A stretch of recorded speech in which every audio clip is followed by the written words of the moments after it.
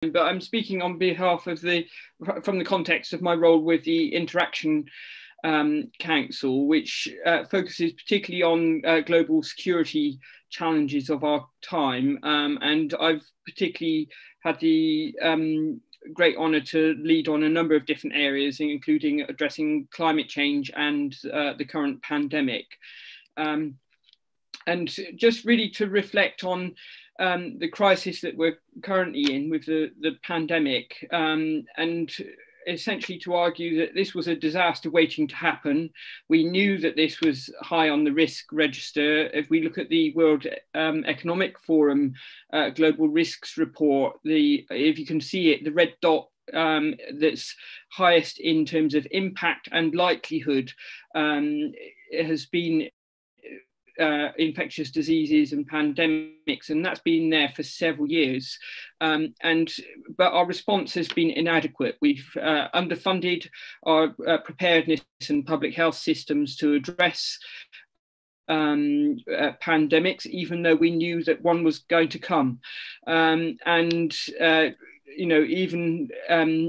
now, only 70 countries have national plans to address health security challenges. So I think also I just want to kind of reflect some of the comments raised earlier as well. Essentially, we see a global crisis in leadership, and we've relied on specific leaders to pull us out of this pandemic. So, for example, Winston Churchill managed to sort of help garner the kind of leadership required, for example, in the Second World War, one could argue. But actually, that's a really high risk strategy to rely on the right leader coming at the right time with the right skills.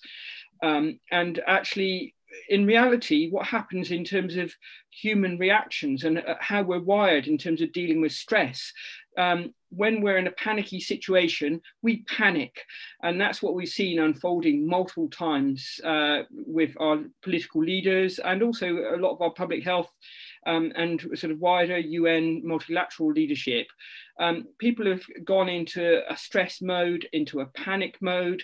They've denied, ignored, reacted very without sort of strategically planning or thinking through the consequences.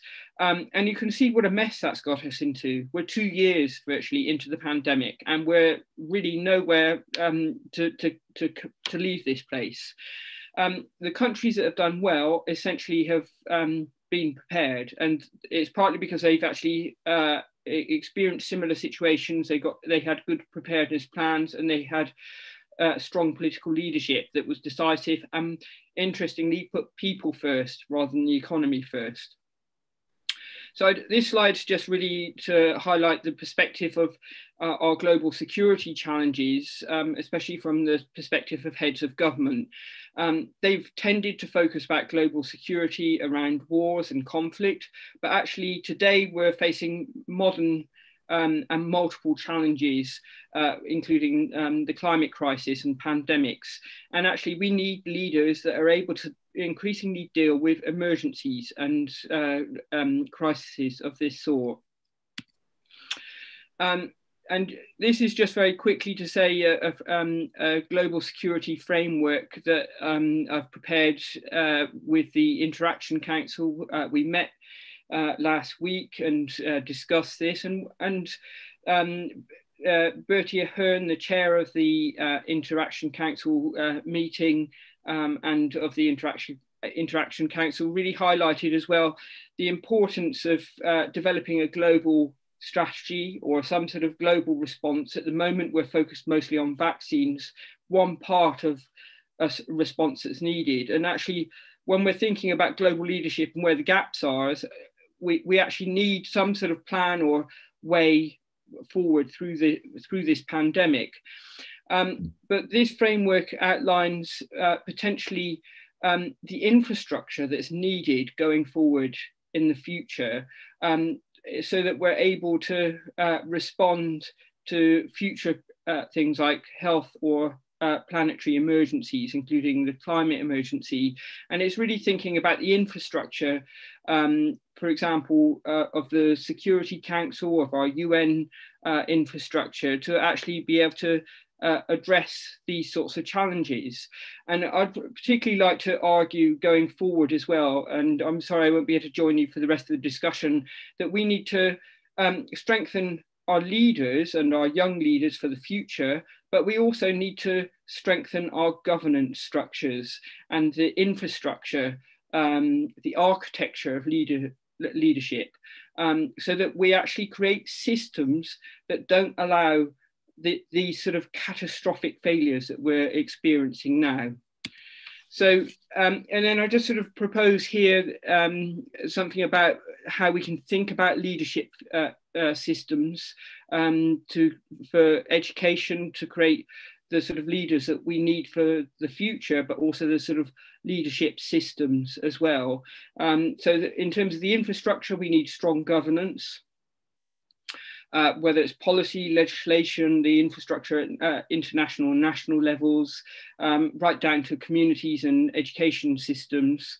And really just to argue as well the case of we need to combine science with art. So I've got sort of knowledge and advocacy here. And I think having been involved at the coalface in terms of the pandemic response, there's a real gap between translating science in a way that policymakers, politicians and the general public understand.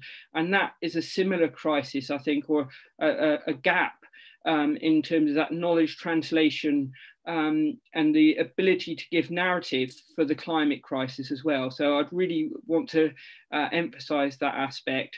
And then the other aspect as well is in the center, I've got here about the sort of essentially the sustainable development goal kind of areas in terms of people, peace, prosperity, but particularly with the climate crisis and the priority that that represents for our very own existence, we need to put the planet much more centrally in terms of decision-making and decision-making processes going forward, and align our education systems to help enable to deliver the sustainable development goals. So capacity, obviously in terms of education systems, but also a call for how we train leaders to deal with emergencies and strengthen resilience.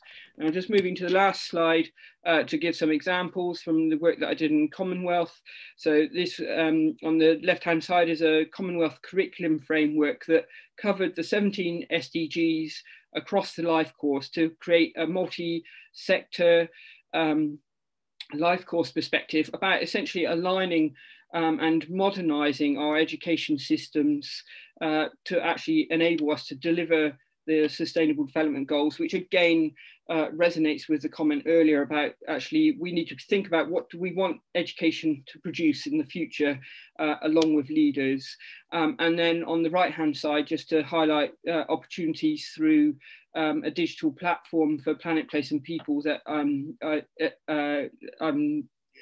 taking forward with a group of digital fellows in the Commonwealth Centre for Digital Health. And that's a real opportunity to how we can really scale up education as a common good as well. So I'll stop now and just say a big thank you.